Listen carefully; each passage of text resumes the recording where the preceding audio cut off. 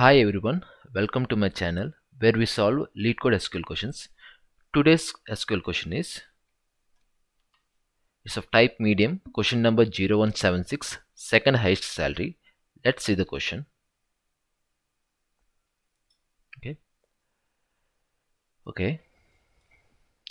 This is also asked in Amazon, Google and also Oracle.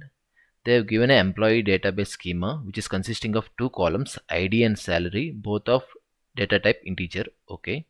ID is the primary key of the table. Each row of this table contains information about the salary of an employee. Okay.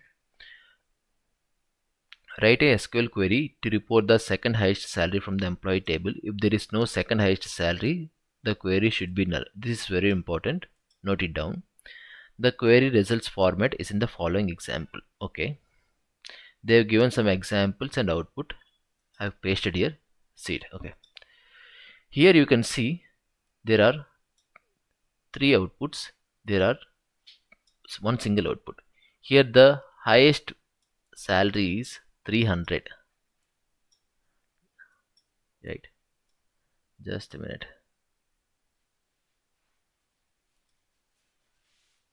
It is 300. Well, the second highest is 200. So the resultant output is 200. Here the highest is 100. Well, the second highest is not available here. If you see it, okay. So that is why they have written it as null.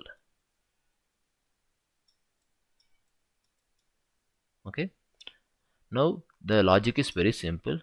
Let's take the maximum salary from this table and filter it out and see what is the next highest maximum from the table.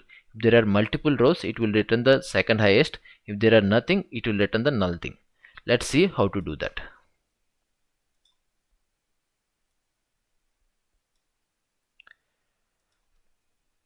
From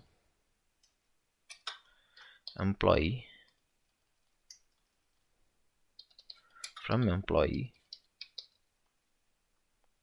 where salary, let's see, small letters, salary greater than, select max of salary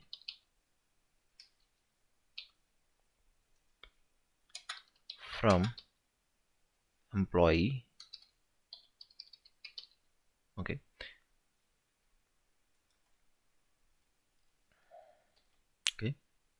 This will bring the highest salary from the table.